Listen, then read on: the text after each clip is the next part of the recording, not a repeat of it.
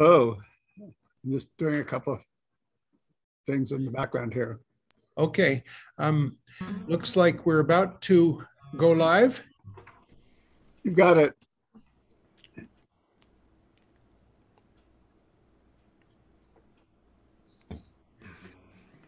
There we are. Charlie, do you see us live on YouTube? I got the message you went live, and I'm just bringing up YouTube right now. So good. We're there.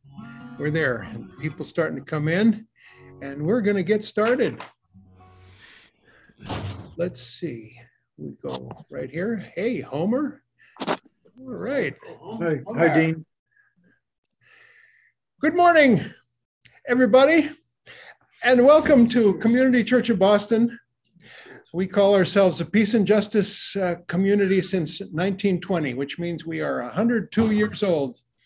We were going to celebrate big time our 100th anniversary, and then COVID kind of rained on our parade. So we are forever celebrating that we are over a century old, including this wonderful meeting with this wonderful speaker, Myerson Katz, this morning. Welcome, everybody. We're just glad to have you. And I want to start, this is that kind of patriotic or anti-patriotic time between Memorial Day and July 4th. And I found just the most beautiful anthem for the ages. It's written by a young songwriter. And I just want to read I'm not going to sing it. I'm just going to read the lyric. This could be a national anthem sung at baseball games. And it goes like this. Atlantic and Pacific flow, the Great Lakes and the Gulf of Mexico. The land between sustains us all. To cherish it, our tireless call. Arise, arise, I see the future in your eyes. To a more perfect union we aspire and lift our voices from the fire. We reached these shores from many lands. We came with hungry hearts and hands. Some came by force and some by will, at the auction block or the darkened mill. Arise, arise, I see the future in your eyes. To a more perfect union we aspire and lift our voices from the fire. We died in your fields and your factories, strange fruit hanging from the poplar trees, with an old coat hanger in a room somewhere, a trail of tears, an electric chair. Arise, arise, I see the future in your eyes. To a more perfect union we aspire and lift our voices from the fire. And our great responsibility to be guardians of our liberty, till tyrants bow to the people's dream and justice flows like a mighty stream. Arise, arise, I see the future in your eyes. To a more perfect union we aspire and lift our voices from the fire. I want to welcome David Roth to our meeting. It's not the first time David's been here. David joined us for one event that was about the Western water issues and the salmon on the Salmon River. David, among other amazing gigs that he has, is a musical guide down a raft trip on the Salmon River about once a year. We happened to take that trip to celebrate my wife's retirement last fall. David was not the guide, it was Daryl Scott, but David does these same events, and among other great things, he has sung for us before, and here he is again for us to get a full dose of David Roth. He comes to us from California. It's early morning out there for Musicians Hour, but thanks for joining us, David, and we'll hear a song. My pleasure to be with you all. And here's a chance to sing along, so if you're sharing your Zoom room with somebody in person, you could look at them right now and say, I can't wait to hear you sing. I'm looking for more kindness in this world. I'm looking for more kindness in this world. If it's there and I don't see it, I guess I'm gonna get to be it. I'm just looking for more kindness in this world. Try that with me, here we go. I'm looking for more kindness in this world. I'm looking for more kindness in this world. If it's there and I don't see it, I guess I'm gonna get to be it. I'm just looking for more kindness kindness in this world. Loving. I'm looking for more loving in this world. I'm looking for more loving in this world. If it's there and I don't see it, I guess I'm gonna get to be it. I'm just looking for more loving in this world. My turn. Oh, this is what I see. It's complicated A to Z, and there's no quick solution anyone is willing to make. Even though it may be glaring, it is time to be more daring, and it's time to be more caring, for goodness sake. I'm looking for compassion in this world. There it is. I'm looking for compassion in this world. If it's there and I don't see it, I guess I'm gonna get to be it. I'm just looking for compassion in this world. And I'm looking for more grace in this world. I'm looking for more grace in this world. If it's there and I don't see it, I guess I'm gonna get to be it. I'm just looking for more grace in this world. Oh, this is what I see. It's complicated A to Z, and there's no quick solution anyone is willing to make. Even though it may be glaring, it is time to be more daring, and it's time to be more caring, for goodness sake. I'm looking for more justice in this world. I'm looking for more justice in this world. If it's there and I don't see it, I guess I'm gonna get to be it. I'm just looking for more justice in this world. Grace. I'm looking for more grace in this world. Compassion. I'm looking for compassion in this world. Singing. I'm looking for more singing in this world. Peace. I'm looking for more peace in this world. Loving. I'm looking for more loving in this world. Kindness. I'm looking for more kindness in this world. One more time. I'm looking for more kindness in this world.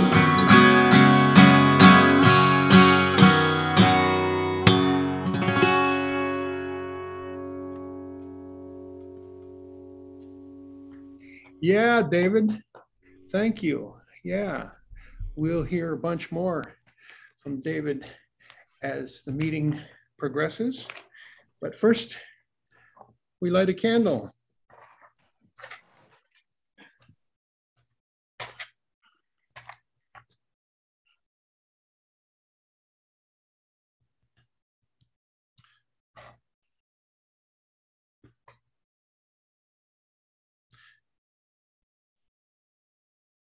If I stood out in the rain night, my only light a candle a million miles away, would you lay down your fire as I raised mine? Would you not kill again? And oh, when you're near me, oh my love, oh my joy, there's nothing ever to weary me, oh my darling one. The words of Cindy Khaled. The song is called Rain Night. We want to welcome here in our audience, couple of Smedley Butler brigaders, Pat Scanlon and Joe. Tell me your last name, Joe. Cabanas. Cabanas. All right, and Homer on your. And Homer also, and others joining us from Boston's own Smedley Butler Brigade of the Veterans for Peace. We are so looking forward to hearing more about Smedley. But a couple of other things. We are finishing out our season of programs. There's two more left. Next Sunday is Leonard Lerman, composer extraordinaire and of a classical nature. He wrote an opera about Sacco and Vanzetti. Sacco and Vanzetti, who are deep part of Community Church's DNA. The founders of the church, founding mothers of the church, became very good friends with Vanzetti and visited him in prison many times, taught him English. And Mrs. Winslow, who's one of the founding signers of our founding documents, was actually in Italy visiting Vanzetti's family when news came in 1927 that they had been executed. So it's become, it became the first cause that community church got deeply involved in to save Sacco and Vanzetti. And now we give an annual award. It's called the Sacco and Vanzetti Award. The most recent recipient was Julian Assange, and his father and brother were here to receive the award. And before that was Daniel Ellsberg and many others, all the way back to the early 70s, William Kunstler and many in between, like Cesar Chavez, Mumia Abu Jamal, Leonard Peltier. Anyway, next Sunday is a classical music concert. We hope to have a lot of physical attendees for two reasons. One is that we have a really beautiful piano, and music is not quite the same Zoom as it is live, and we invite you to be here. And the other reason is that following the concert is our annual meeting, which is when we elect new board members. And we take stock of the season that has just passed, and we look to the future, and we find out about news of our building, our programs, our members, all that stuff. It should be a wonderful event, and we hope you can join us either virtually or even better, physically. You also get a chance to see this mountain of books that we have inherited from the late Robert Datilio, to get a tour of our new office, temporary office upstairs, which we call the Sacco and Vanzetti Research Room, which has enormous amount of primary source materials on the case, as well as every book ever written about them. So that's next Sunday, June 12th. And the last Sunday is Juneteenth, of course, celebrating the emancipation of the slaves, which didn't completely happen, but that's when it was celebrated, even though it was a month late when news got to Texas that they had been emancipated. And our speaker that day is named Gregory Williams. He's a retired district court judge from the Cape and Islands. And he has a presentation that's called Slavery and Segregation in Antebellum, Massachusetts, The Rule of Shaw. And we'll find out what that is. And our musicians are Matt Callahan and Yvonne Moore. They join us from Switzerland. Matt and Yvonne have just recorded an album of all abolitionist songs. And so it should be a beautiful program to end our season and begin our summer. And I can hardly wait, but it's like really just a wonderful celebration of the end of what's been just a great year of programs at Community Church. I also want to point out to you that this summer we have an event in memory of Carolyn Poinelli, a very fastidious attendee, and at the very end, a member of Community Church. She didn't want to join for probably anarchist reasons or whatever during decades that she was probably the most faithful attendee to Community Church, but she did join like 1 year before she passed in a tragic pedestrian accident. Carolyn Poinelli, and that event is on July 10th, 1 p.m. That's on a Sunday in July, the Sunday after July 4th, I guess. So I really hope that a lot of the members of the church can be here for us remembering Carolyn. We will be joined by her 3 siblings, 1 sister and 2 brothers. Today is, I remember her. Somebody's not muted, but that's all right. Today is Pride Day, and Pat has told us he just came from Arlington Street Church, which is completely festooned with pride beauty and grace and elegance. And there's no parade, but we celebrate our LGBT brothers and sisters and others. And I just want to say that I want suggestions from our congregation as to programming on LGBT issues in the next year. I just saw a program about trans health, which was doctors talking about trans kids and about the horrific slew of cookie cutter legislation that is going on all over the country in red states against trans health. This is stuff that is just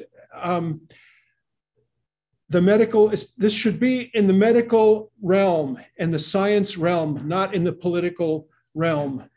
Roy Zimmerman talked about it well, his line, nature versus legislature. Let's elevate our trans friends and make that a subject in our coming years programming. And I want you all to help me. We used to have in our building, we have a 5-story storefront building, and our beloved tenant was called Theater Offensive. And they're an amazing organization that advocates for LGBT theater in the city of Boston and beyond. And they also had a group that was called True Colors that rehearsed in this space and produced theater presentations. And we also had Bagley, Boston area gay and lesbian youth, who met every Wednesday here. And this is high school students mostly who came to be together and have solidarity between each other and between us, the rest of the world. We've lost both those tenants. They got their own spaces. Theater Offensive is moving into a brand new building. They will have their own theater and their offices on one of those new buildings that's just going up on Boylston Street, right by Fenway Park. And Bagley has their own building, which is right in Government Center. So we don't have those tenants and who cohabit our building anymore. So we need your suggestions in every way we can. Let's see, is there anything else? I want to tell you about an event that I was involved in Friday night.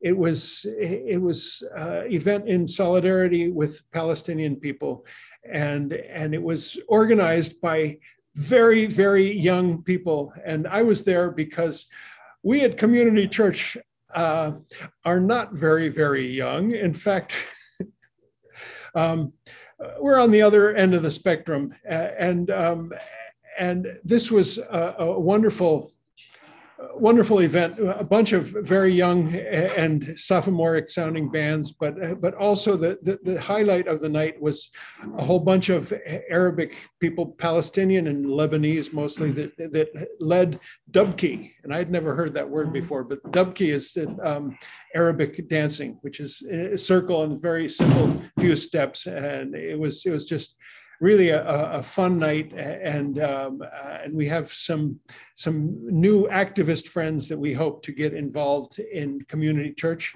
They're welcome to organize events like this in this beautiful space that we have, 100-person auditorium or so. Let's see, one last part of our little churchy stuff before we get on with stuff, with things. Our one paragraph reading from the work of Eduardo Galeano of blessed memory, my favorite author from Uruguay, who wrote a whole lot in these 1 or 2 sentence vignettes. And there's a whole 3-volume set that's called Memories of Fire. And it's the history of the Americas from prehistory to now, told in these 2-paragraph vignettes. And this is a book of days, which is kind of like what in my evangelical childhood we used to read around the dinner table after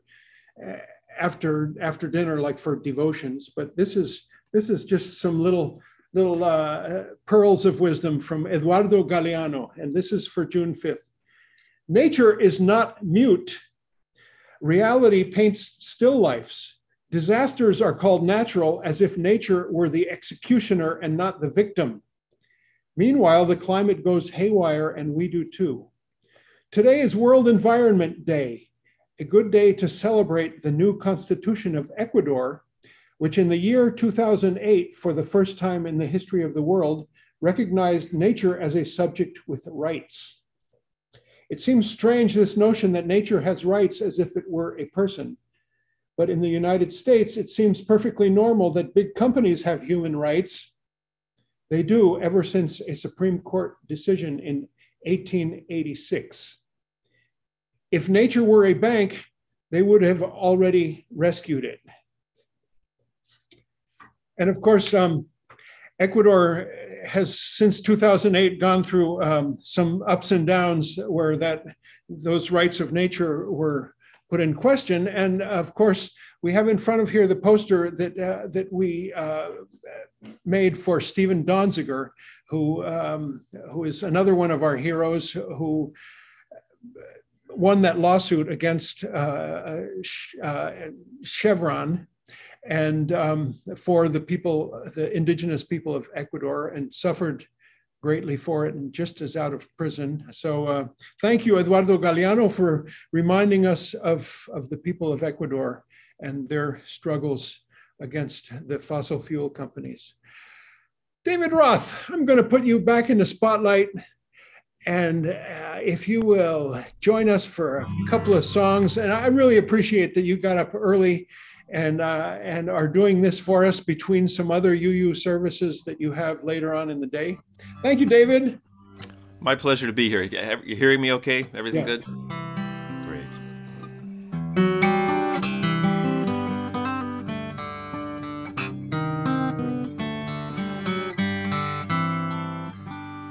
If anybody tells you there's no politics in guns, and that now is not the time to change the laws, just meet the gaze of those who've lost family or friends, and tell me how we justify the cause. It's well and good to send out loving thoughts and loving prayers, but by now these thoughts and prayers are not enough. All the good intentions and the cries to make a change must be followed up with action and rebuff. So change the laws, change the laws, change the contract, change the clause, change the mind and change the cause. Change the laws, change the laws.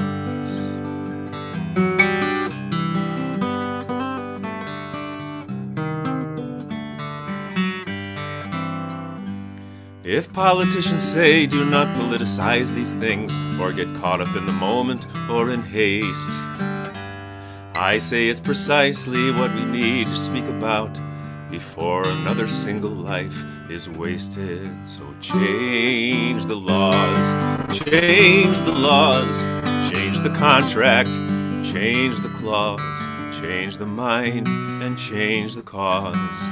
Change the laws, change the laws. I will not be silenced, though the silencers abound. I will not be led by those opposed to common ground. If anybody tells you there's no politics in guns, they're the ones who know that money runs the show. And as long as nothing changes, they'll be happy and content, and they'll do their best to keep the status quo. So change the laws, change the laws, change the contract, change the clause, change the mind and change the cause. Change the laws, change the laws, change the mind and change the cause. Change the laws, change the laws.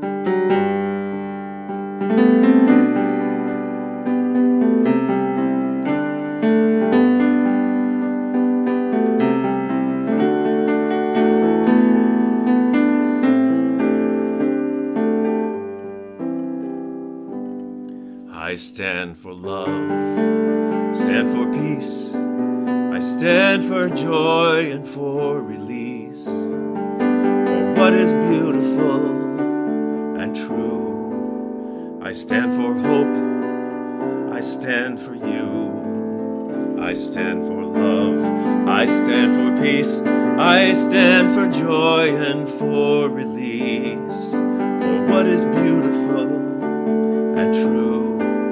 I stand for hope, I stand for you. You know our world is in great pain. She needs our loving care again. But there are those who fail to see what we have done and what we need. There is a cost for every act, and now there is no turning back. We burn a bridge, we bang a drum.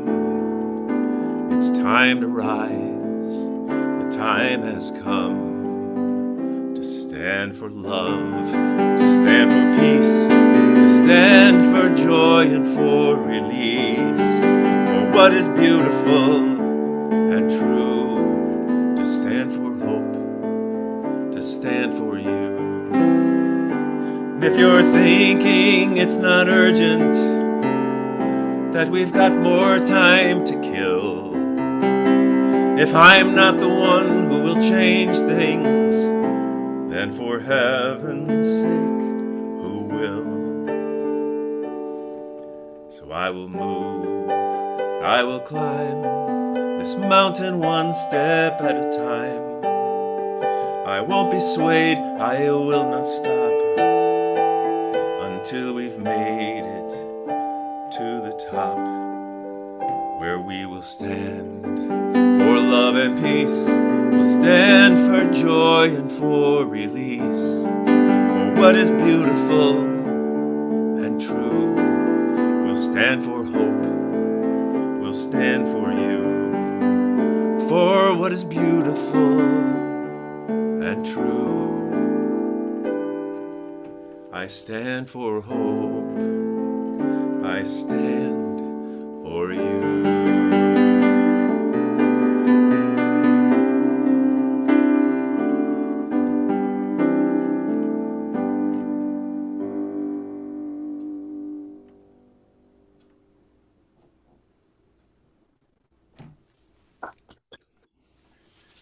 David, thank you.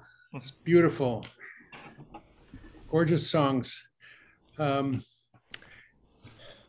want to make one more quick announcement.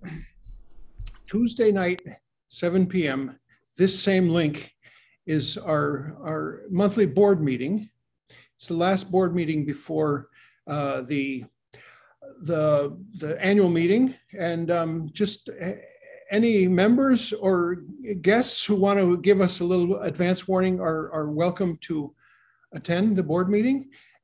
It's completely Zoom. I usually come down here because a couple board members aren't real versed in Zoom. So we're also down here at the church, but you can join us. It's mostly a virtual affair. And we're excited to conclude our year and take stock and think about what's coming up. Some very exciting things, including some construction projects on our building that are complicated and intricate and interesting. So if you're interested, Tuesday night, our board meeting.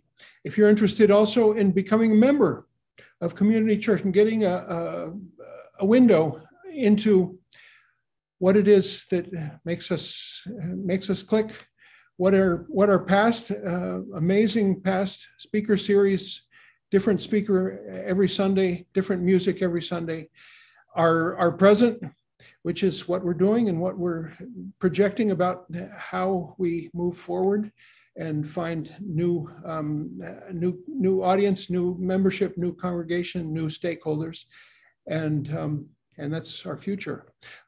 So I've got this book in my hand, and it's called Gangsters of Capitalism, Smedley Butler, the Marines, and the Making and Breaking of America's Empire. I first heard Jonathan interviewed on Amanpour. I don't remember if it was Christian or one of the other interviewers, but it rung a chord because we have Smedley Butler in our list of heroes and list of people, and I immediately emailed Jonathan, and I told him a lie. I said that Smedley Butler spoke at Community Church, and Jonathan emailed back, "Oh, when did he speak at Community Church?" And I said, "Let me get back to you." And I went into the archives, which we now have a pretty complete record of the entire trajectory of speakers, 1921 through now.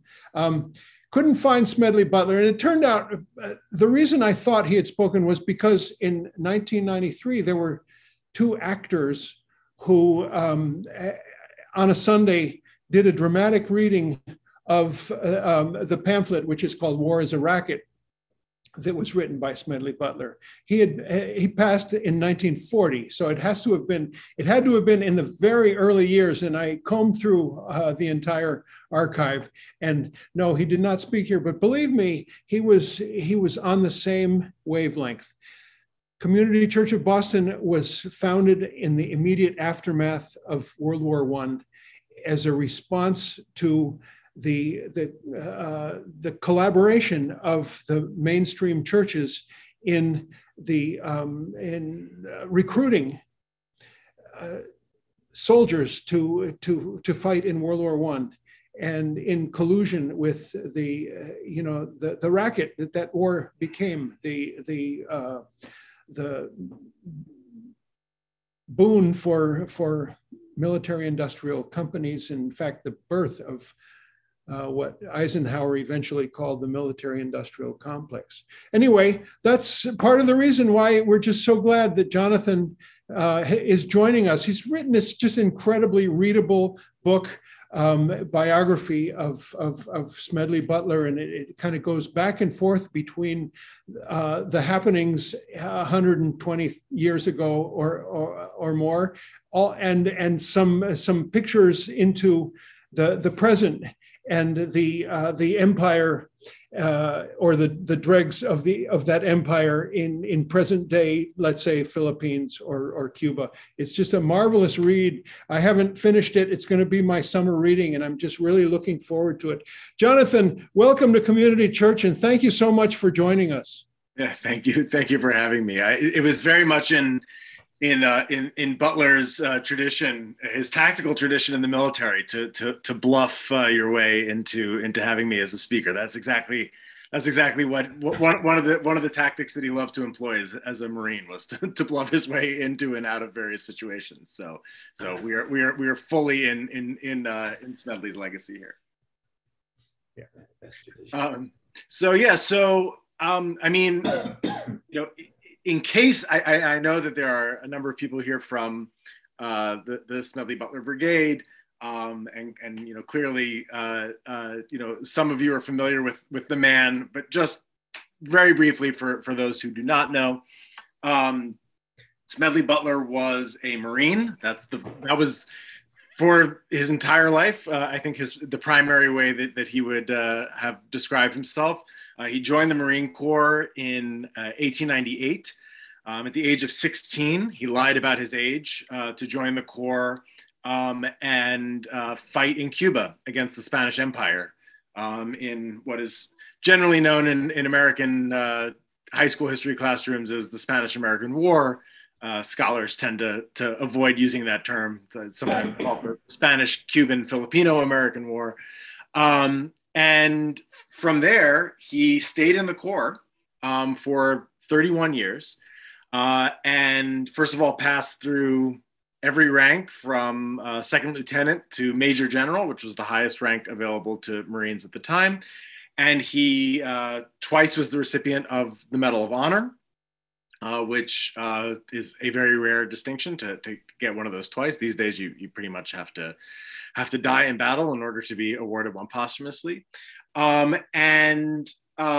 He served in pretty much every foreign war, occupation, invasion that the United States participated in from 1898 until really the late 1920s, the early 1930s. He retired in 1931 as a major general, but spent the last 10 years of his life as a anti-war, anti-imperialist activist who, as noted, wrote in 1935 a pamphlet, War is a Racket, in which he basically gave a explanation of how the United States became embroiled in the First World War, what at that point was the only World War, and was basically died in 1940 of cancer, trying to keep the United States from entering another world war.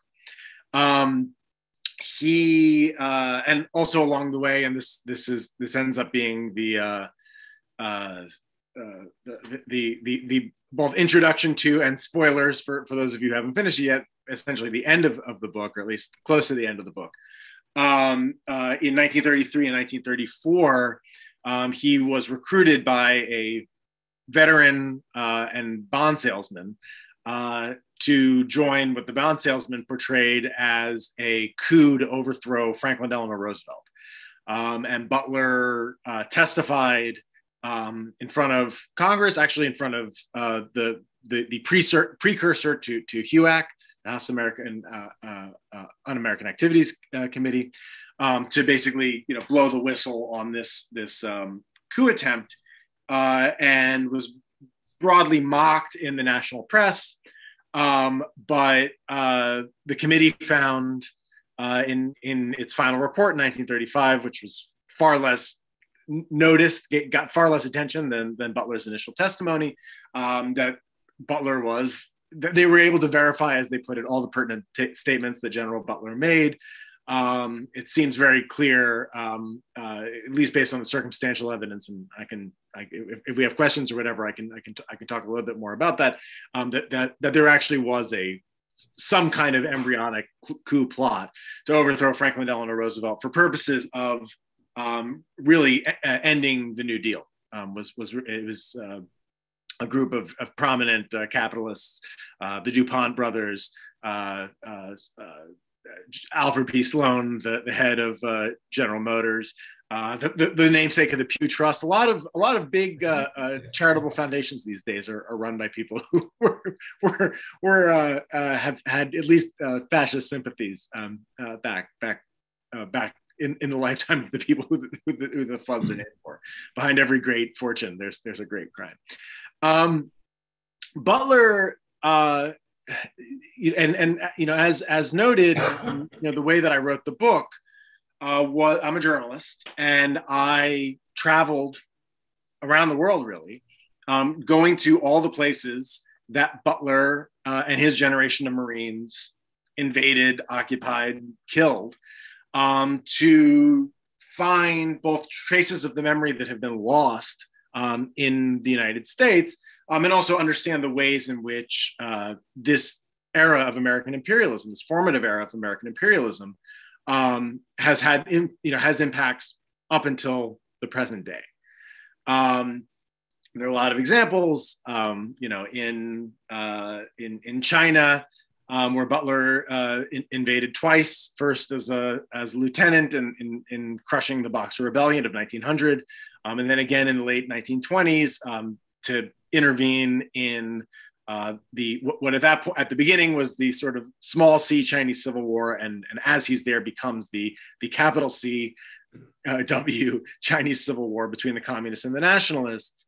And in China, they use this history of American imperialism in their country as a core of an official story of what is officially called national humiliation, or the 100 Years of Humiliation. And this is used, to some, to the purposes of the Chinese Communist Party, to motivate people to, hate the United States, see the United States as a rival, and stoke, potential great power conflict in the Pacific of the exact kind that Butler was trying to prevent in the 1930s, in his case against Japan. In Nicaragua, Butler played a formative role in the creation of what ends up becoming the Sandinista Party that is in charge of Nicaragua today, and obviously was a target of efforts to interfere and invade and overthrow in the 1980s. For those of you who remember the Iran-Contra and just the general Reagan administration funding of death squads and other paramilitaries to try to crush the leftist Sandinista government.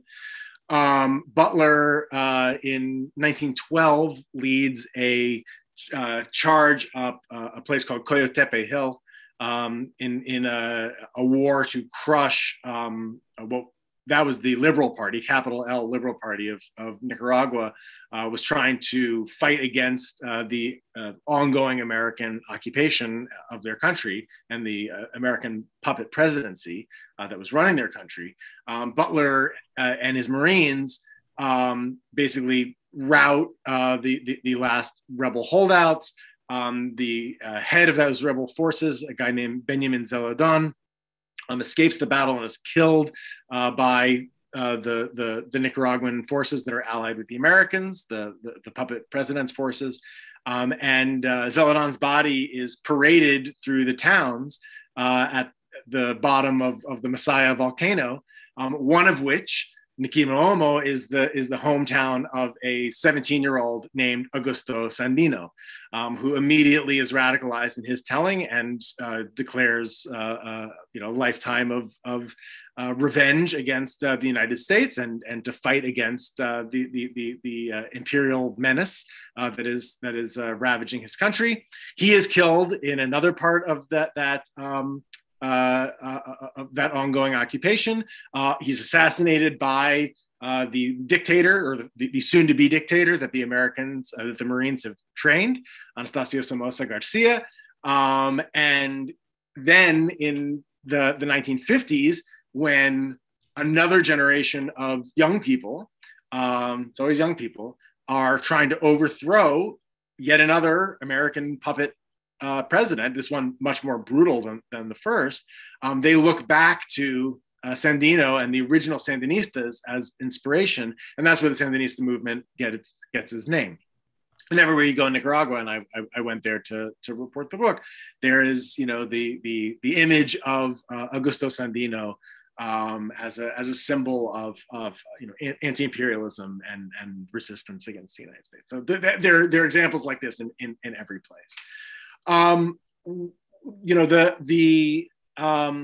The other thing that I found as I was writing this book, I'm a foreign correspondent by training, really, or by the bulk of my career.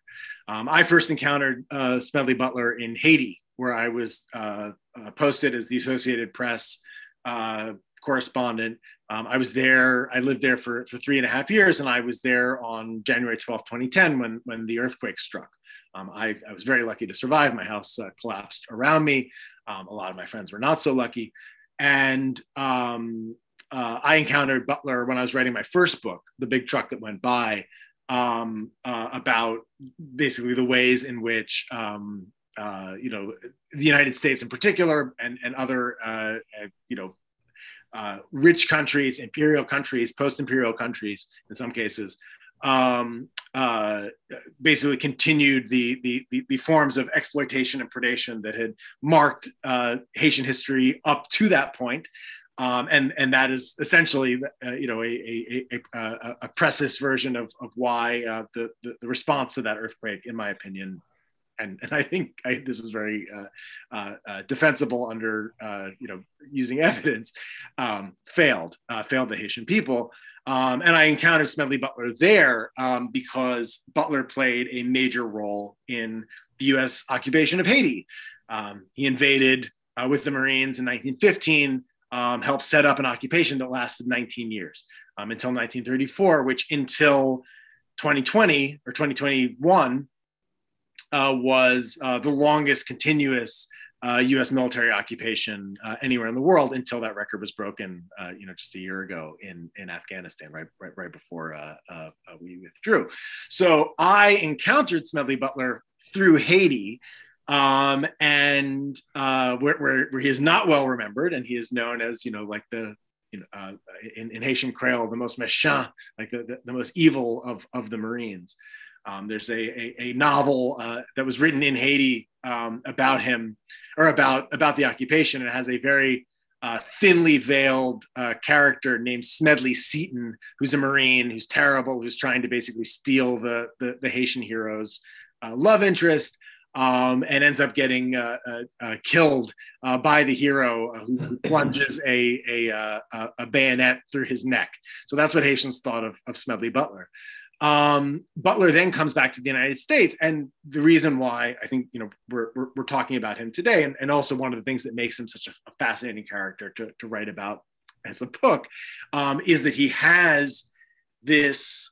I hesitate to call it a late in life conversion, because to some extent these are things that are percolating out throughout his life, and some of it goes back to his deep moral roots as a Quaker. He grew up as a Quaker on Philadelphia's Main Line. But this latter period where he becomes a anti-war, anti-imperialist, anti-fascist activist. And one of the things that I was trying to figure out as I was doing the book, I had just a surfeit of material, both about Butler's letters. He's a voluminous letter writer. Other things that are happening in this history, the on the ground reporting that I'm doing, but I knew that I was going to that I needed to talk about, and I was going to have to occupy a significant amount of material in the book, this last decade of his life in the United States, when he for lack of a better term, becomes the Smedley Butler who we know and love, or respect, or whatever, right? The Smedley Butler who is the reason why the Smedley Butler Veterans for Peace take their name from him, and also the business plot, this fascist coup. And I wasn't entirely sure how I was going to corral all this information and make it comprehensible and put it together in a single narrative. And a couple of things happened that were clarifying for me over the course of writing this book.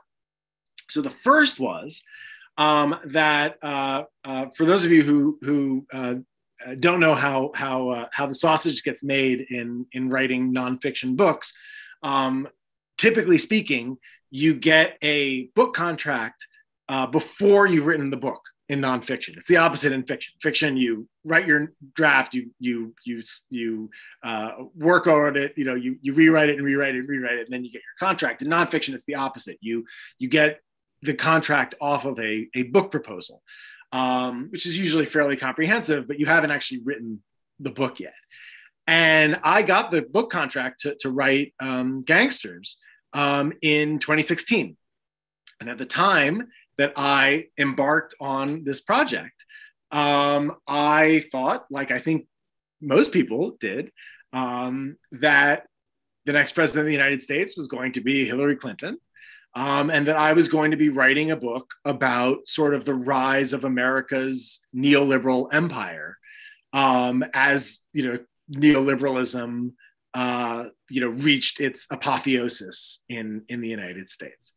And I would figure out how to talk about the ways maybe the more insidious ways, or the ways that are less obvious to less careful observers, the ways in which this imperial project has affected and created America's wealth, and has created the country that we live in today. That obviously did not happen. So what ends up happening is I spend the 5 years that I spent writing and researching this book ends up being the Trump presidency. or at least Trump presidency part one.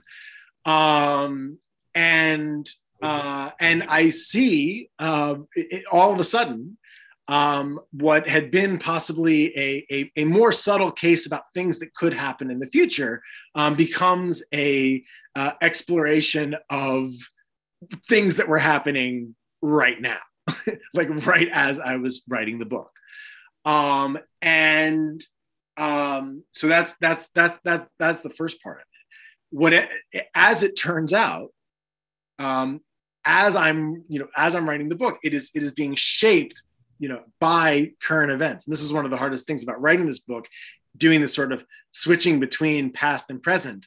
Was the past stayed the past. You could learn more things about it, you could go more in detail, but the present kept changing and kept spiraling out of control. And I had to try to keep, following this and try to figure out, like, where is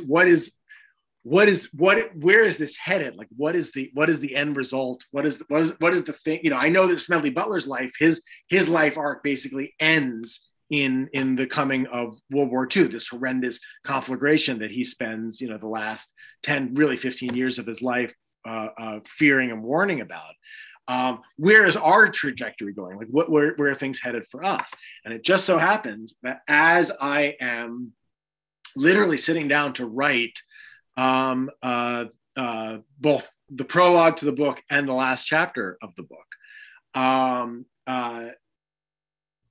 that I'm going to talk about the business plot, this fascist coup that Butler blows the whistle on in 1934, and as I'm going to talk about war as a racket, and all of these things, it is now the 2020 election.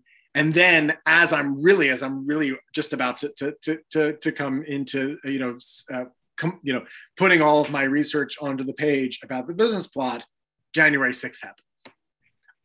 And January 6th was, part of the reason why people had a hard time believing Butler's allegations of the business plot was that it was unimaginable to a lot of Americans that you could see in the heart of Washington, D.C., an armed mob converging on, a major government building for the purposes of deposing democracy. As Sinclair Lewis, sarcastically titled his book, which was, by the way, based in part on Butler's allegations of the business plot, "It Can't Happen Here." And then it happened. And it was happening right in front of my eyes. The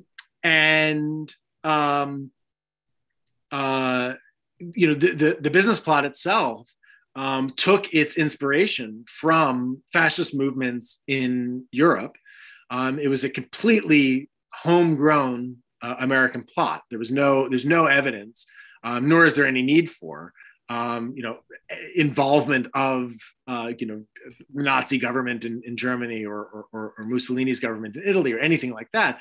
But it very expressly, and the bond salesman who comes to recruit Butler is very upfront about the fact that he travels in early 1934 to Mussolini's Rome, to Hitler's Berlin, and most importantly, actually, to Paris.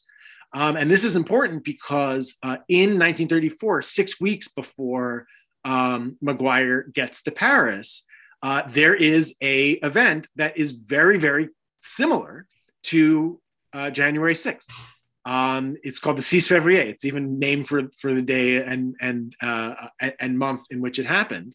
February 6, 1934, a mob of loosely allied far-right fascists and one revolutionary communist group, because you always have to have one involved, stage a massive riot in which they storm, or actually try to storm, the seat of the French legislature, the Palais Bourbon, and clash with police. And the reason that they're doing that is because they are trying to keep a center-left government from taking power. because they allege a whole bunch of conspiracy theories, some of them blatantly anti-Semitic, but they're basically saying that this center-left government, this essentially Democratic Party of France, in 1934, is a stalking horse for Bolshevism. That this is going to lead to the communist takeover of the country. I actually don't know what the revolutionary communists. They were a very small group that were involved in this. I think maybe they were just sort of like they knew that they were fighting against liberals. I don't think they had that particular illusion. This succeeds. The center-left government, it's a parliamentary system. It's much easier to unseat a prime minister, and the government falls, and a right-wing government takes power, and this both helps inspire the Popular Front, the great French alliance between radicals and liberals, which is something that I think we can all learn from here, to fight against fascism, because the people who stormed the Palais Bourbon were very clear about what they wanted. They wanted to take over government by force and implement fascism. It also helps this event and the groups that come out of this event. A lot of these names end up becoming, big names in the Vichy collaborationist government once the Nazis invade in 1940, and that's what Gerald Maguire wanted to have happen in the United States, and it is to a great extent a model for what actually happened here on January 6, 2021.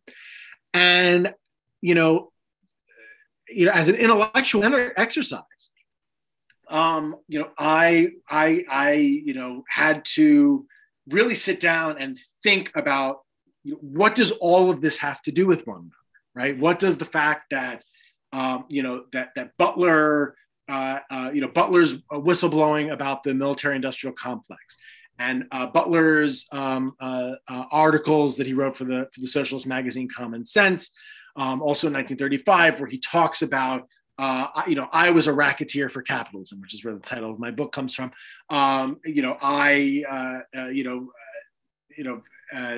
Helped in the raping of half a dozen Central American republics. I made Haiti and Cuba places for the National City Boys, Citibank, to collect revenues in. I made Mexico safe for oil companies in 1914. All of these things that he's saying. What does that all have to do with fascism? What does all that have to do? What does the war machine have to do with authoritarianism, and what does the dismantling of democracy abroad have to do with the dismantling of democracy at home? For that, I turned to great sources from especially from the mid to late 20th century, Frantz Fanon, who writes, what is fascism but colonialism practiced in the heart of a traditionally colonialist country? The writings of Aimé Césaire, and theorists of fascism, who are writing to the present day, and the answer was clear to me. And became clearer the more I looked into the details. That essentially, without putting too fine a point on it, that what happens is imperialism and the dismantling of democracy abroad, the subjugation of peoples abroad, in whatever state of government that they're in when we invade, the dehumanization. And specifically in the case of the United States, the motivation is always in these imperial adventures is always at least significantly informed by profit. as Butler said. It is significantly informed by a need to corner the market on resources, pry open new markets, destroy rivals, both political and economic, and so on. That what happens is we get so good at doing dehumanization and using force to tell people how they will live or die abroad, that at some point, and oftentimes at many points along the way, it comes back home. It comes back home in the form of dehumanizing our neighbors. It comes back home in the form of looking for enemies to scaremonger about, to persecute. Dean was talking about it's pride. Christopher Rufo, I think just last week, gave an interview on Tucker Carlson, where he was essentially saying, and Christopher Rufo, for those of you who don't know, he's a right-wing think tanker from the Manhattan Institute, who is really much more responsible than anybody else for creating the panic over critical race theory that emerged after the George Floyd uprising in 2020, and he is now playing a major and very central role in stoking this panic about trans people, LGBTQ plus people in general. And he just gave an interview, I think it was on Tucker a week or two ago, where he basically was saying, I think that this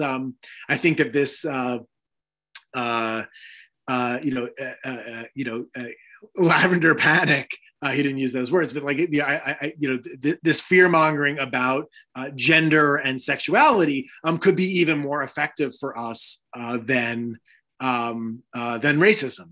And Rufo and the Republican Party and American conservatives in general are just as Jerry Maguire, the bond salesman who tried to recruit Butler into the business plot, did. They are researching and taking and they're looking closely at authoritarian movements all over the world, especially in Europe. I mean, CPAC, the Conservative Political Action Committee, just held their conference in Hungary, in Viktor Orban's Hungary. And Orban is a model of somebody who is using panic about gender, about sexuality, to create a permanent, nebulous class of enemies in his own country.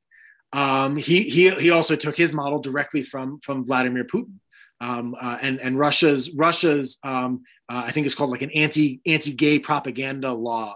I think was sort of the Orwellian title that they had, which is just used to just persecute gay people, force gay people out of jobs,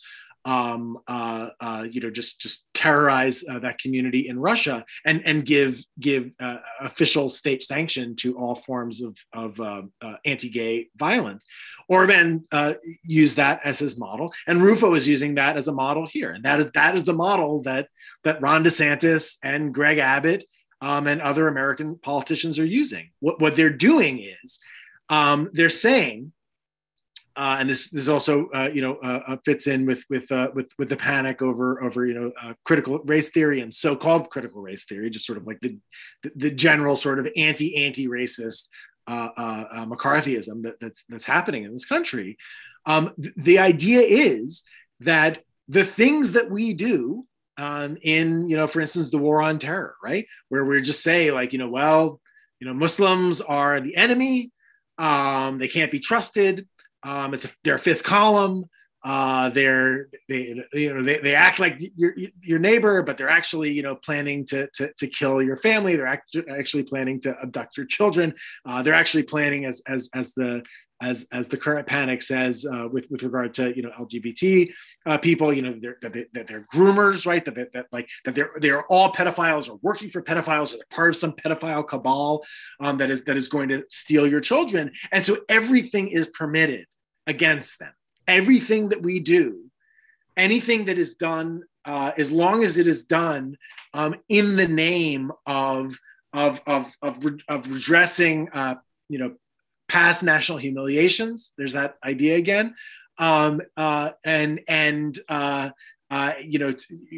make America great again. I mean, to restore a imagined, violent, exclusionary image of America and of an idealized past that never existed, then everything is permitted. Everything is permissible. Because if we can use drones, right?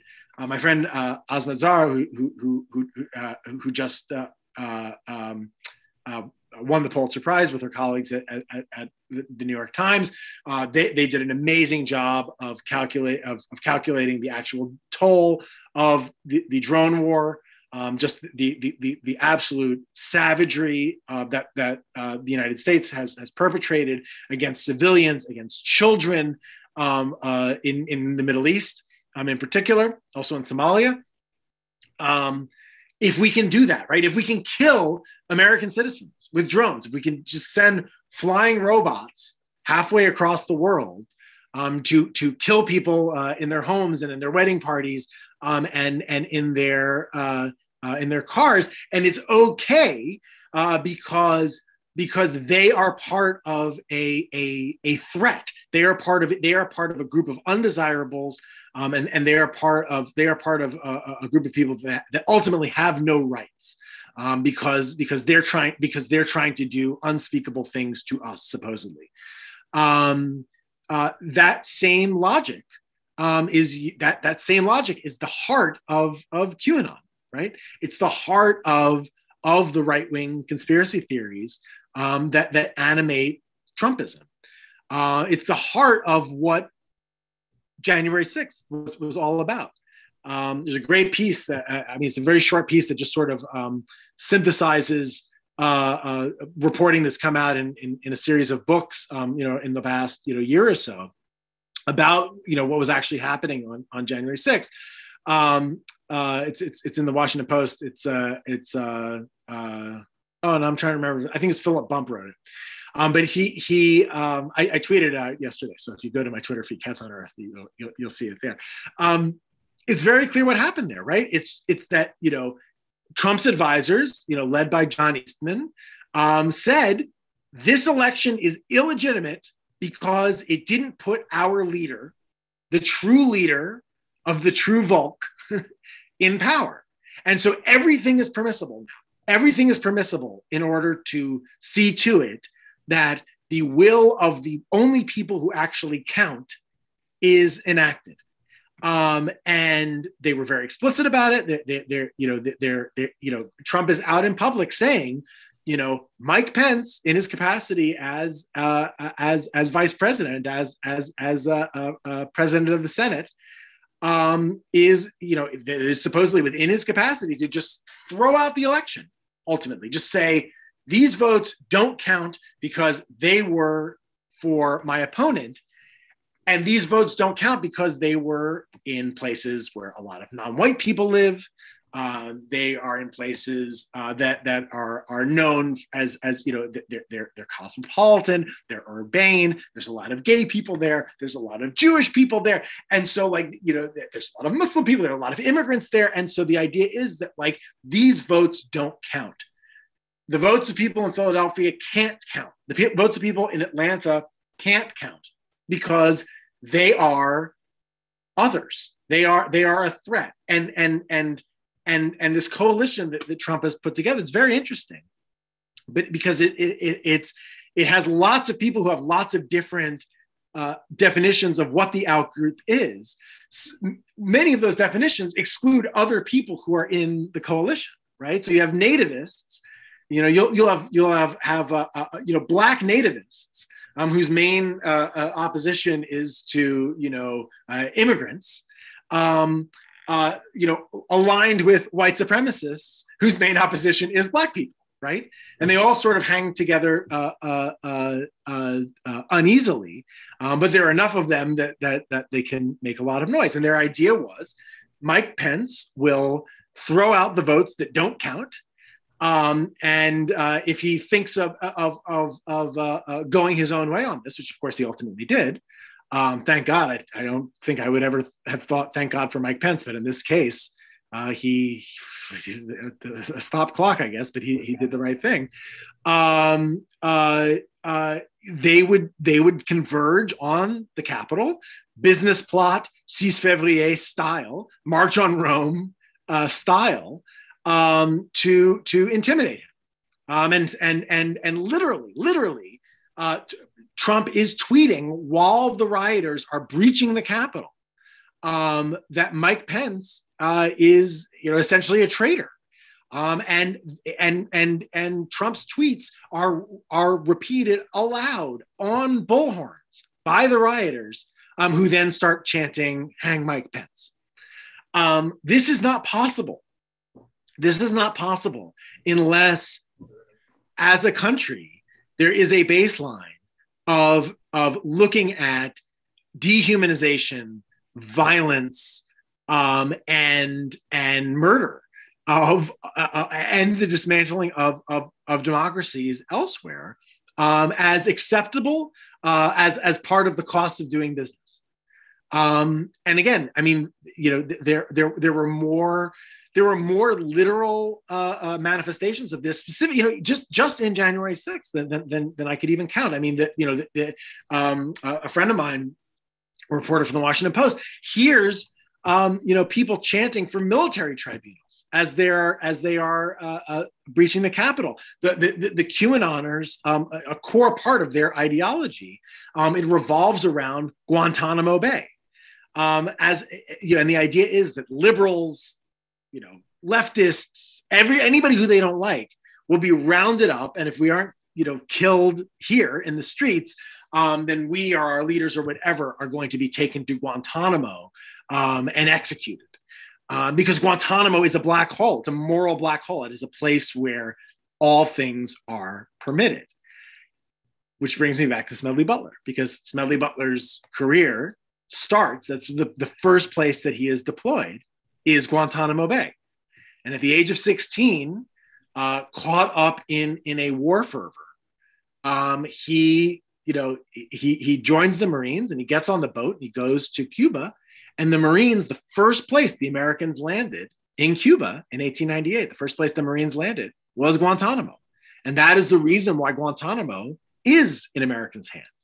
And its weird status as a place that from the beginning of the founding of the Republic of Cuba, which was done under the watchful eye and under the bayonets of occupying American forces. It was done by force. One of the things that was a condition of the United States allowing Cuba to have its independence, that it had been fighting for 30 years before we got involved, was that we got Guantanamo Bay and could do whatever we wanted there. And that is why Guantanamo has the weird status that it does, where it's not quite America and it's not quite Cuba. And the Bush administration, the George W. Bush administration could claim that it wasn't subject to international law, et cetera. And that's why Guantanamo is Guantanamo. That's the reason why it operates. It does what it does in the American imagination, and why the QAnoners, could imagine that that's a part of their eschatological fantasy, that this is the place where they will get revenge, is basically by literally turning by turning gay people, by turning Black people, by turning liberals, whoever they are imagining is their outgroup, into, there's Muslims who are part of the forever prison at Guantanamo. That prison was actually originally built in the 1990s to house Haitian refugees and Cuban refugees who were trying to reach the United States. But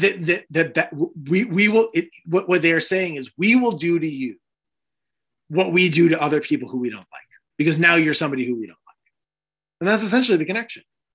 And for better or for worse, I don't know the extent to which I would have been able to understand those connections to the degree that I do, if unfortunately we hadn't been living it in real time.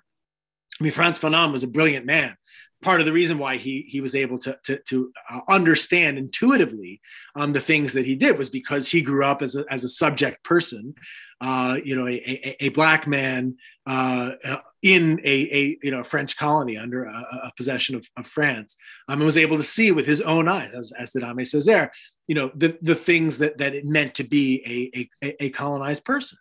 And Smedley Butler, despite the fact that he was the instrument of imperialism and the instrument of colonization, also came to understand in a visceral way the ways in which this calculus works, the ways in which the things that he did in Haiti and in China and Nicaragua and in the Philippines and et cetera, the ways in which that then manifested itself in the heart of Washington, D.C., which brings me back to the epigraph of the book and what I was originally, before I had any idea of like the full extent of what I was writing. But I had this phrase in my mind. It's a Haitian Creole proverb: "By qu'oublier pote songer." The one who deals the blow forgets, and the one who bears the scar remembers. And this is part of the reason why people in Haiti remember an occupation that Americans don't. It's part of the reason why someone like Frantz Fanon understood things at a visceral level that people who have not been on the receiving end of imperialism do not. Why Palestinians, as we were talking about earlier today, why they understand at a visceral level things that people who have not been through that do not. And to a certain extent, even Butler and veterans like him bear literal scars of these battles. And while they don't all come to the same, while everybody who bears these scars does not necessarily come to the same conclusions, those who do come to the conclusions, I think, can often point to their scars, both mental, moral, and physical, to show how they arrived at this understanding. And unfortunately, we as Americans, all of us today, anybody who's paying attention, we are starting to develop new wounds and new scars today. So my hope, and it is a hope that seems more remote every day, but my hope is that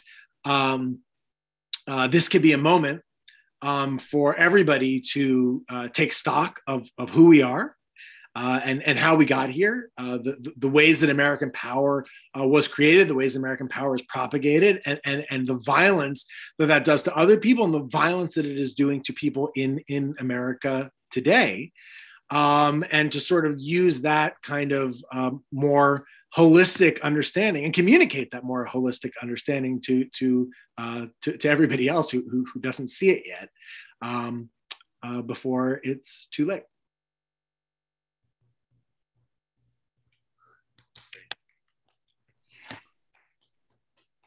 All right. Sorry, not yet.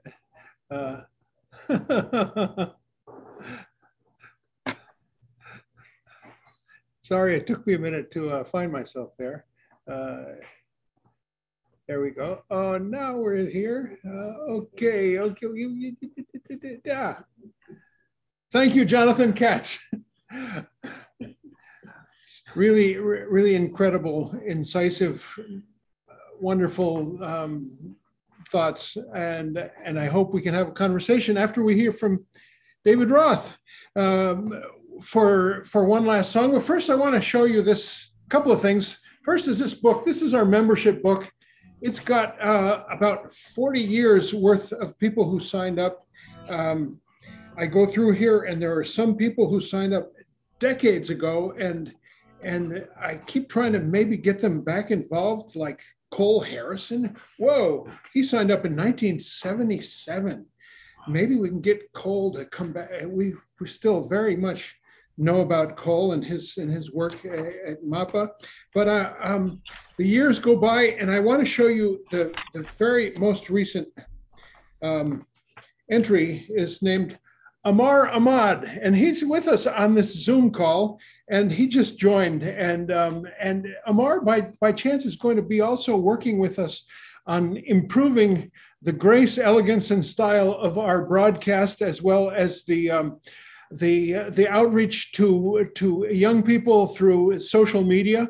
Amar Ahmad, welcome to Community Church. We've got you right here. And this is an invitation to any other people who want to either join or get re-involved again and get on our membership directory and find out again about what's going on with Community Church of Boston, with this building, with this community. That's our membership book. The other thing I wanted to show you is a beautiful symbol here. It's a basket, and it is meant to hypnotize you into going to your checkbook and your PayPal account and your credit card and your Cash App and your whatever app. We need your help. It's with your help that we make these programs happen and we make this community happen. We make our prison membership program happen, our outreach to vulnerable communities, all of those things through your help, and also most of all, our attempts to turn this building into a state-of-the-art, energy efficient model for the city of Boston, which has about 40,000 more commercial buildings like this one that could use a little bit of guidance on what to do. And we're just getting started on that through step by step. Enough of me.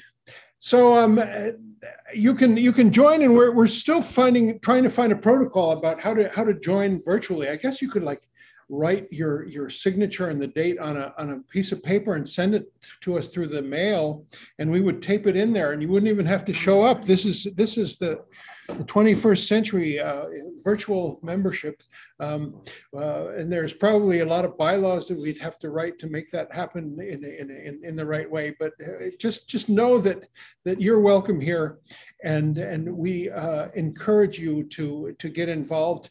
One thing we're working on, just starting to work on, is a big gallery display that will happen in this building in the fall, in October. The work of the paintings of Diane Esmond, the mother of our good friend Victor Wallace, and they will grace all of the walls of this auditorium and maybe some other parts of the building, like the stairwell and some other unoccupied office space upstairs. And we're going to have a whole weekend of celebrations on that, and you're welcome to get involved. We used to be a gallery. We used to have 3 shows a year of what was called the Gallery for Social Political Art. And we're trying to get that again. We're perfectly located right in the middle of everything here in Copley Square, and we're looking forward to this first attempt at becoming a gallery. We'll have a concert here. We'll have wine and cheese reception, all of that good stuff that celebrates art. David Roth, thanks again for joining us. You can find more about David's music at davidrothmusic.com. And he's got an incredible catalog of wonderful stuff you can hear online. And he's with us here now for one last song. Thank you again, David, for being with us today. It's my pleasure, Dean, and a pleasure to hear Jonathan as well. Amazing work you all are doing. And Dean, I must just say, I've always admired how you walk in this world. So thank you for that.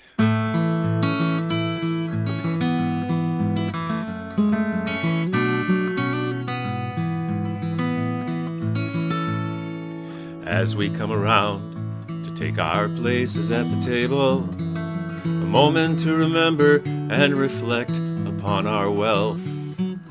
Here's to loving friends and family, and here's to being able to gather here together in good company and health.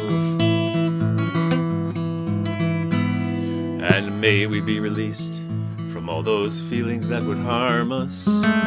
May we have the will to give them up and get them gone. For heavy are the satchels, full of anger and false promise. May we have the strength to put them down. And may the light of love be shining deep within your spirit. May the torch of mercy clear the path and show the way. May the horn of plenty sound so everyone can hear it. May the light of love be with you every day.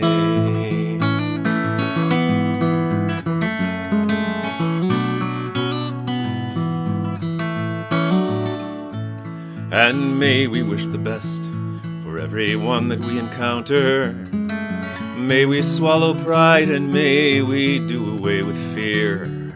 For it's only what we do not know that we have grown afraid of, and only what we do not choose to hear. May the light of love be shining deep within your spirit. May the torch of mercy clear the path and show the way. May the horn of plenty sound so everyone can hear it. May the light of love be with you every day, every day. And as we bless our daily bread and drink our day's libation, may we be reminded of the lost and wayward soul, the hungry and the homeless that we have in every nation. May we fill each empty cup and bowl. May nothing ever come between or threaten to divide us. May we never take for granted all the gifts that we receive, being ever mindful of the unseen hands that guide us and the miracles that cause us to believe. May the light of love be shining deep within your spirit. May the torch of mercy clear the path and show the way. May the horn of plenty sound so everyone can hear it. May the light of love be with you every day.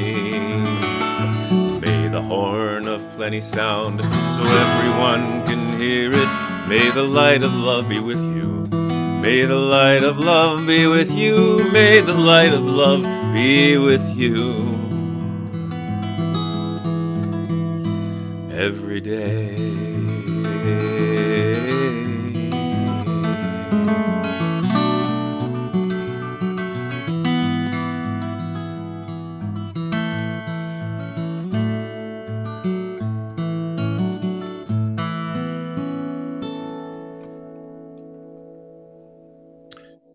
David Roth, thank you. That is a song for the ages, and it's a song that we've sung at our Thanksgiving table.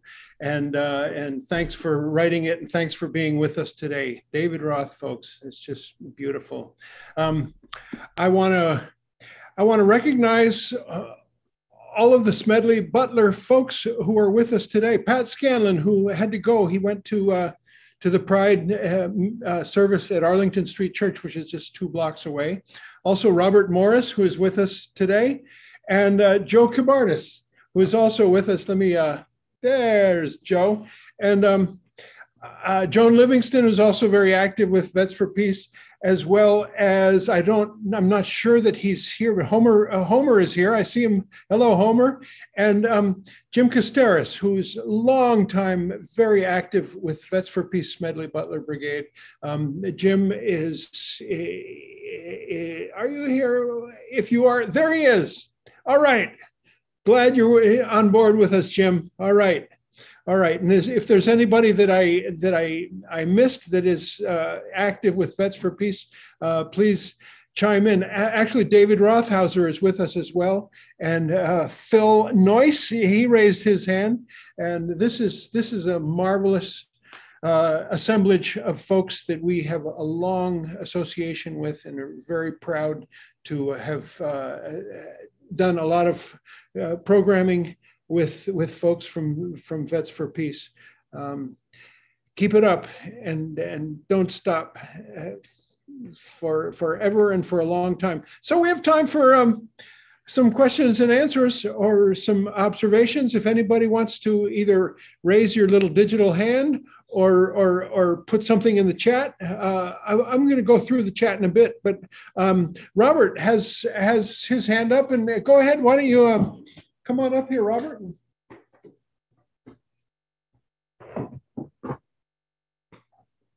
Well, Mr. Katz, I just want to thank you for that fabulous presentation and the work you're doing. I want to say a few things. In hearing about the book, we had a visitor a few years ago at Veterans for Peace. That's where I am. And we had that in Cambridge. And he was writing a book about Smedley. His name is Joseph Franzak from Princeton University. I have to make a joke about it. I thought this was his book. Mm-hmm. But this is the difference between a journalist and a professor. You did the research and published the book. He did the research. He's still thinking about it. I hope he's not there. But you kind of alluded to what I was thinking as you talked. We went from history, Smedley Butler, up to the present, to the very present, and maybe not to this morning if you heard MSNBC and you heard Peter Navarro talking bug-eyed information, as they said. Where are the historians right now? And this may not be intellectually possible. Where are the historians right now putting all this timeline in place about what's going on right now? Because for a person like myself and maybe a lot of Veterans for Peace, we can't keep up with the disinformation as well as the information. So that historians, of course, sift the wheat from the chaff. And we need that now also, a running timeline, if you will, of what's going on, because one person on the TV or the internet said, a coup cannot happen here because the military will never agree, the citizens will never agree. Who knows if that's possible? Where is the historians right now? There are a lot of great historians out there. How can they deal with that problem that people like myself need information? And the other thing is maybe you could do a book signing up in Cambridge with us at Porter Square Books or Harvard Bookstore when you have a chance. That would be wonderful if you came up and visited us. Yeah, that'd be wonderful. I'd love to do that. Thank you very much. Thank you. So that's my question. Oh, I'm sorry. I mean, you know, speaking as a journalist, I mean, you know, the old, can't remember, Ben Bradley or Catherine Graham line about, you know, journalists write the first draft of history. You know, things that are happening in real time. You know, I can tell you because my wife is a professional historian. She has a PhD. You know, disciplinarily, historians tend to only get involved, you know, at sort of at a minimum, like, you know, 30, 40 years after an event, in which, you know, they try to put it in context. I mean, there are historians who are sort of, you know, in the arena, so to speak. You know, Kevin Cruz at Princeton is one. And I'm just thinking off the top of my head, a friend of mine here in town, David Walsh, who he's sort of a you know, an active public intellectual who talks about these things in real time and is a scholar of the far right and authoritarianism. Not a historian, but well, Kathleen Ballou, I think she is a historian. She has a great book that she just put out. It's right here. A Field Guide to White Supremacy. She co-edited it with Ramon Gutierrez. That came out, I think this is an advanced copy, but I think it came out last year. Yeah, it came out in 2021. You know, she's an expert on the white power movement. I mean, again, you know, she tends to write about you know, the 80s and the 90s, but you know, takes things, you know, current, and talks about them in an intellectual frame. She does, you know, guest essays and things like that in the Times. So she's out there. You know, there are people. It's a lot to, as you say, like it's a lot to suss out. I mean, you know, for me personally, you know, speaking as sort of a journalist who plays historian, you know, disinformation is a problem, but you know, it is not a from an individual research standpoint, again, it's maybe even this is more putting on my journalist hat. It's not an insurmountable problem.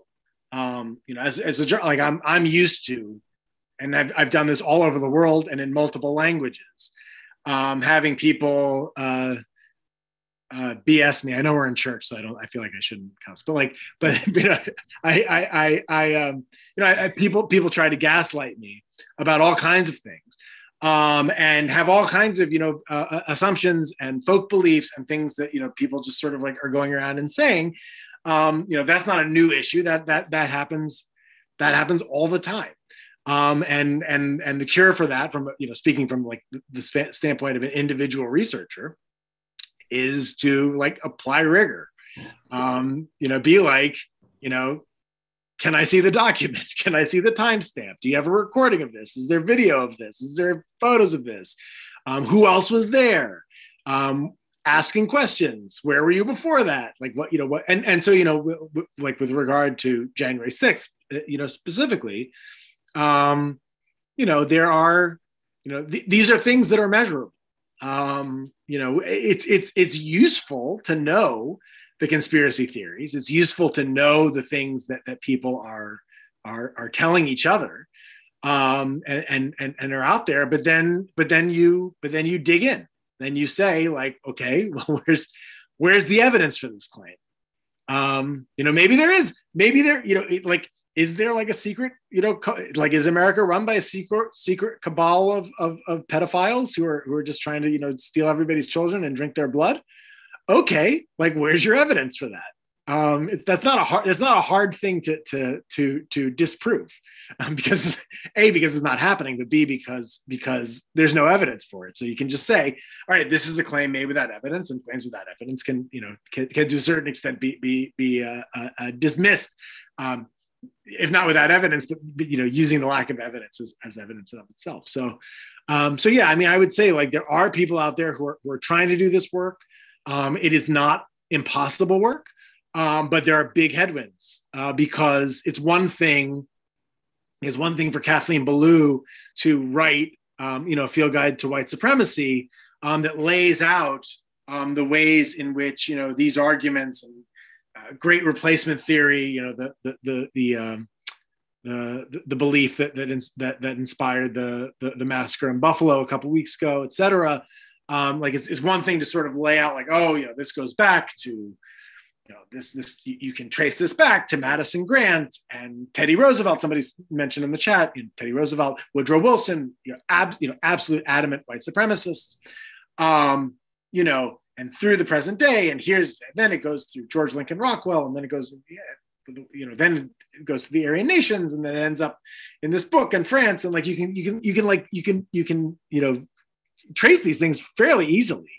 It's a whole other thing to communicate that to a wider public and convince them. Plug for journalists, as you noted, like because maybe we're more trained to just get the thing out there, imperfect as it may be, in a way that disciplinary historians are not. Maybe in real time that is more of a job for journalists, but for me personally, it's we can't do it alone. And historians can't do it alone either. And so I think that we all need to be working together. Thank you very much. Thank you. Charlie, you're next. Go ahead. Hi, it's Karen. Or so Karen. Charlie, yeah. Yes, hi. it's Charlie Karen. has something he's going to show you. Okay, so over 30 years ago when I was married, my husband got some information about Smedley Butler and the brigade in Boston. Thank you, Jim Casteris and others in the group. So that's his cap. He's now out of the Boston area, but we learned an awful lot about Smedley Butler, an awful lot about American history through Smedley Butler and reading about him. So I want to congratulate you on your book, Jonathan, and thank you very much for writing it. And thank you very much for presenting your point of view. And yes, please come to Cambridge and have book signing. The second thing I wanted to say is that I don't know if everyone online here knows that a couple of days ago, the People's Forum in New York City was essentially invaded by 12 or more New York police, armed and whatever. And with them came about a dozen right-wingers, folks who want the US to invade again Cuba, invade Venezuela, invade Nicaragua, whatever. They wore the MAGA hats, MAGA hats, and they carried signs and posted, and they paraded around inside the People's Forum, which is a wonderful place. It's a first floor entry for you know, various forums and talks, and it was defended by those people who were there. They locked arms and chanted, you know, against this invasion. But the fact that the New York police were in there, a dozen of them, not one or two, but about a dozen, and there's photos. So I encourage people to go to the site and to add your support to the People's Forum. Thank you. Thank you. That is really disturbing news, especially because, you know, compare community church in many ways to the People's Forum. We are right in the heart of downtown, kind of in a way a thorn in the side of many things in the city, and in the side of the capitalism all around it. You know, we're in a high fashion, very fancy district, and it's really disturbing that happened. And I want to find out more about it and express our solidarity about that, Karen. Thank you. Any response about that, Jonathan? Or it sounds bad. I mean, very briefly. And by the way, I'm going to have to run in a second because I need to. I'm the primary child caregiver today. But the one thing I would say is that we also saw in Uvalde, Texas, the cops and right-wing paramilitaries working hand in hand, which is a thing that happens. I mean, again, you know, just as in any other part of this, any movement, period. Sometimes they're working at cross purposes. Sometimes they're enemies of each other. It was obviously cops fighting against the rioters on January 6th. But we do see that, and there's a long and storied history of that in the history of fascism. You know, whether it's Squadristi in Italy or the Freikorps in Germany, or you know the plenty of examples in the United States as well, including the Klan and others. So yeah, it's disturbing, but it also scans. Is what I would say. I think I can take maybe one more question. I have to run because my child needs me. Okay, go ahead, Victor, and thank you for that. And let folks know also that if you want to be a scholar of fascism, come to Community Church. We inherited an enormous number of books from Bob Datilio, many of them about Mussolini, fascism, and the origins of fascism and Nazism as well. So go ahead, Victor. One last question for Jonathan. We can continue talking, but we really thank you, Jonathan, for joining us. And go ahead, Victor.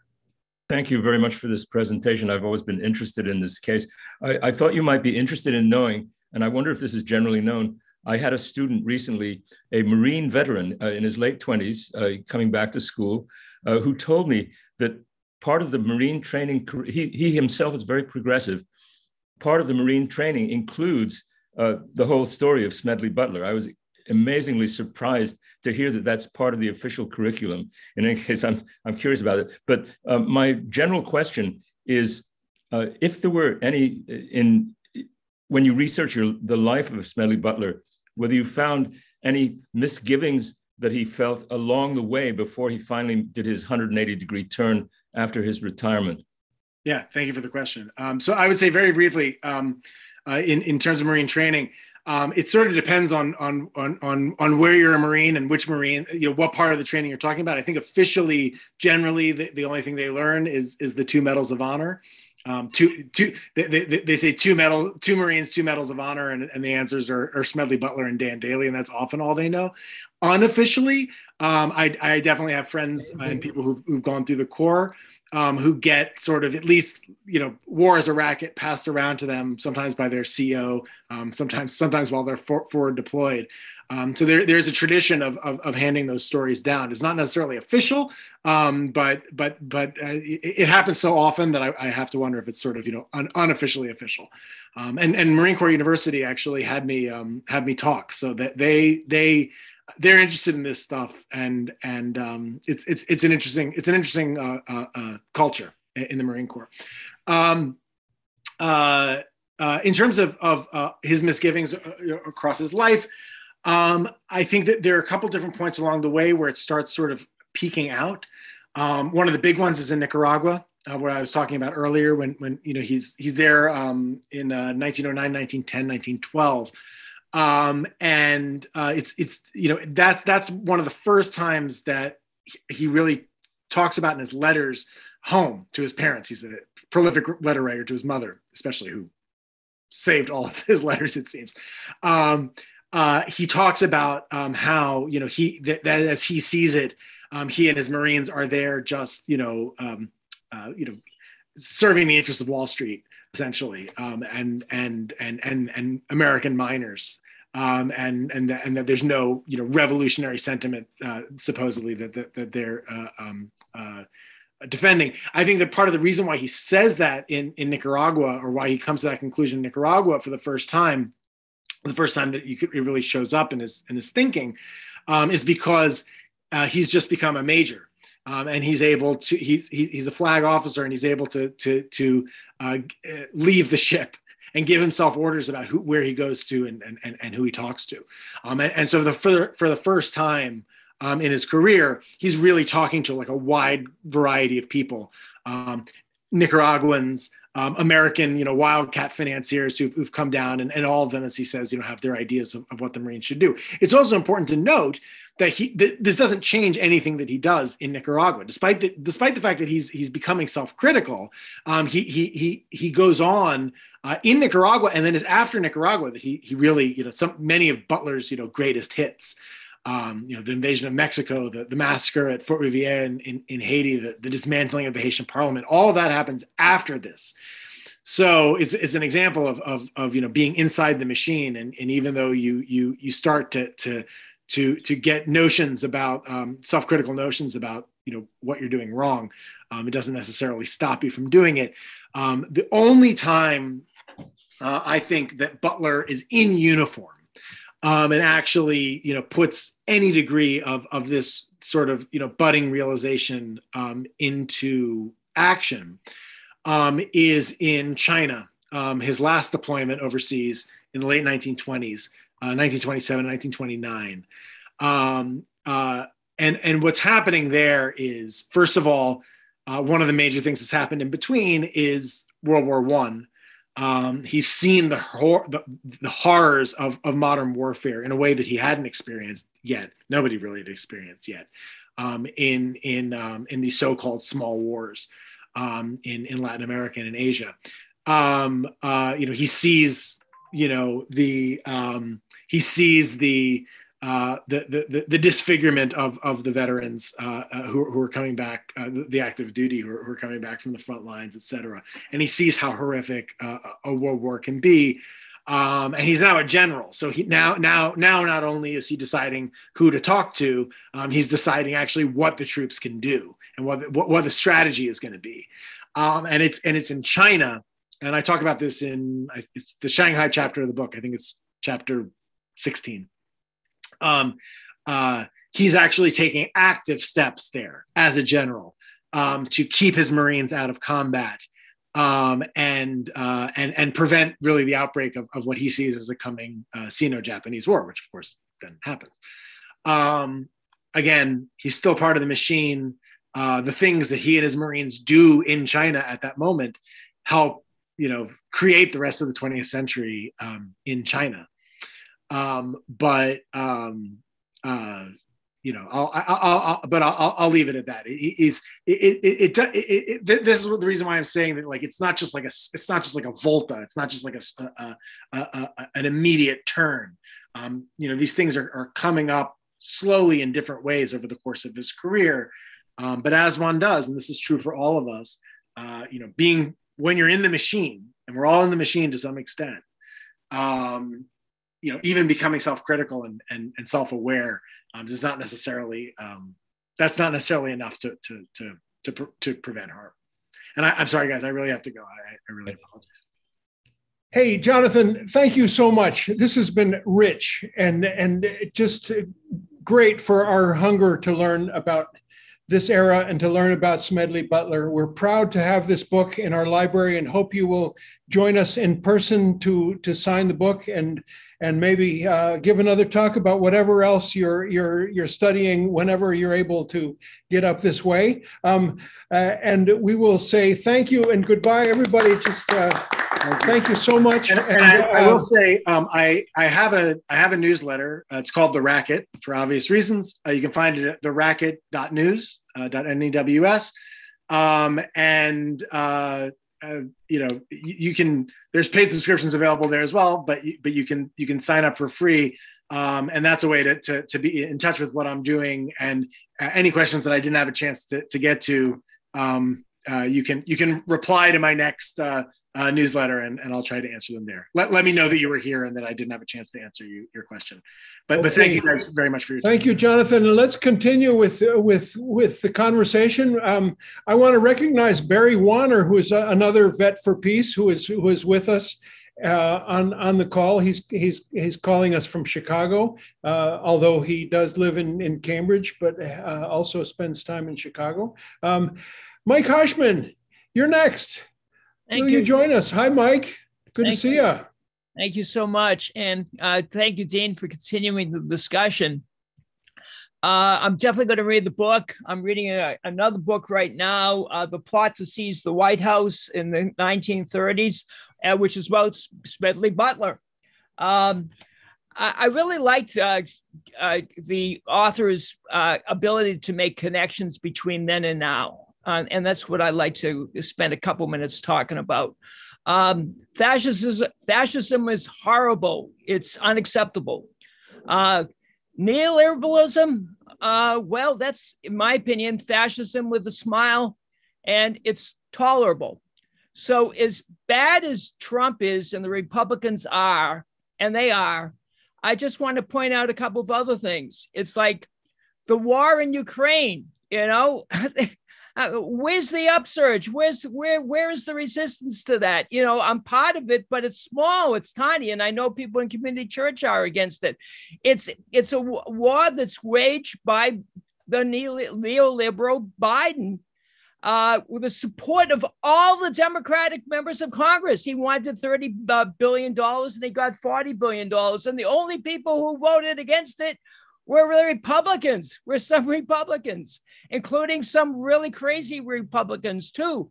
And Trump spoke against it. And I just can't imagine that we would be at war with Russia right now if Trump were the president instead of Biden, for whatever his crazy reasons were, whatever. But, at the same time that we're at war with Russia, it's not enough for Biden. Now we're moving towards war with China. It's like Taiwan. It's like, and again, he said, you go after he's daring the Chinese to do something. So it's like, that's the comments that I want to make. It's like, I think that, yes, we should always be horrified, and we should always be horrified, not only by the fascists, but by the neoliberals who are fascists with a smile. Thank you. Thank you, Mike. Homer. Hi, Homer. Hi. I guess, unable to unmute myself. All right. We can hear you. We hear you. Okay. I have a question I want to share with everybody. I would have liked to have asked Jonathan Katz that. this question. First, a couple of words about the book. I got the book because it was a promotional offering in fundraising for Free Speech TV, which I want to recommend. This is an important book. I think it goes alongside the works of Chomsky and Zinn in American history, carefully documented. The bibliography could furnish as a foundation for a degree program in a university. So, it's an important book. I got the book in particular because I wanted to know more about Smedley Butler and his transformation. It's a tantalizing fact that he was raised as a Quaker, and what was his relationship ongoing with Quakerism, if any. But really, what I wanted to know about Smedley Butler, and which I don't think is in the book, is did he have ever any kind of spiritual awakening or transformation involved in this? Or was it just a recognition, the scales falling from your eyes, and recognitions of the fallacies of neoliberalism and the mistakes, the progressive pragmatism that was being practiced at the time, still is? Was there anything at all regarding spiritual awakening, or was it just realpolitik that emerged finally in him? So I'd like to take that up with Jonathan Katz, and I probably will in the Racket.News newsletter.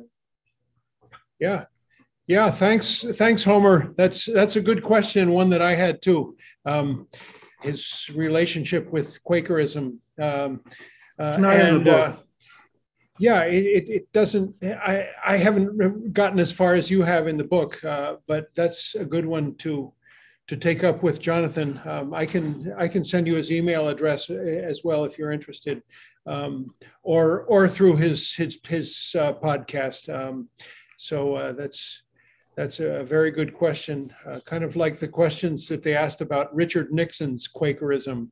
I think it's a valuable book in the historical context, and it certainly is contemporary history. Yeah. But it doesn't do much for my spiritual journey. Yeah. Okay, Let's see. Robin. Yeah, thank you. Hi, Robin. Robin, welcome. Yeah, thank you. How are you? I put my question in the chat a little while ago.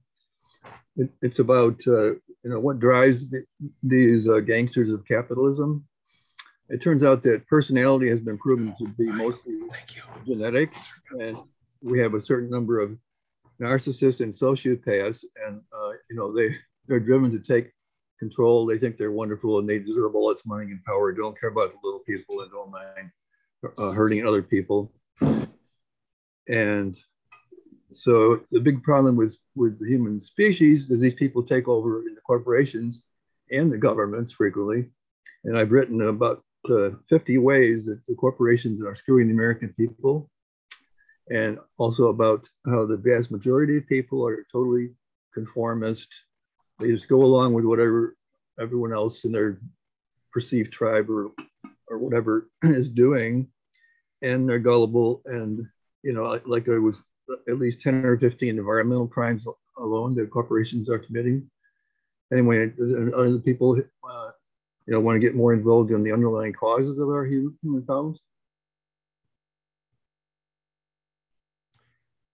Yeah, thanks, Robin. Thanks.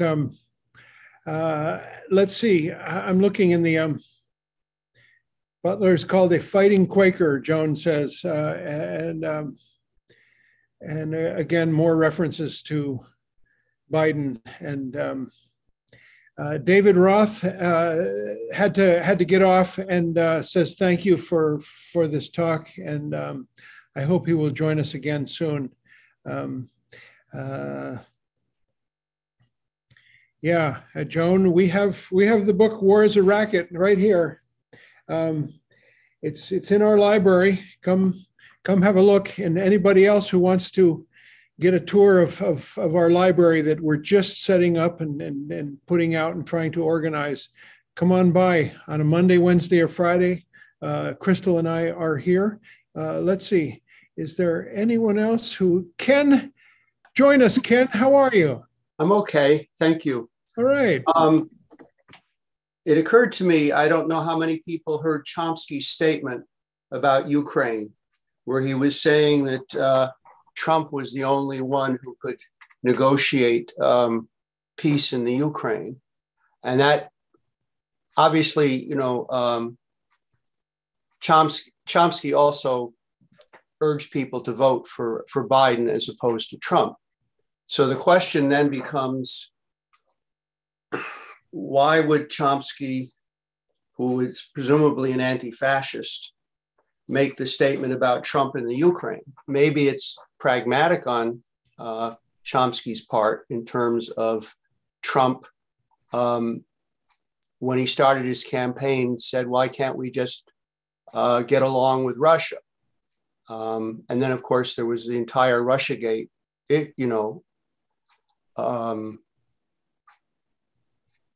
the entire Russiagate, whatever we want to call it, which was set up to kind of hobble Trump.